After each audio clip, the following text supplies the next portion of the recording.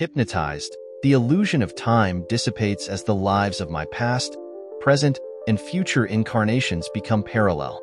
I find myself inside of a ship called the ATAR, speaking with an incarnation of myself that is a member of an interdimensional hive mind known as the Blas.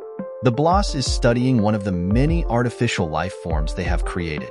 This one in particular is called the Subject, and it is the goal of the Blas to learn how to imitate the subject's ability to adapt through the mimicry of other life forms and technologies for the betterment of their species and those they assist in other dimensions.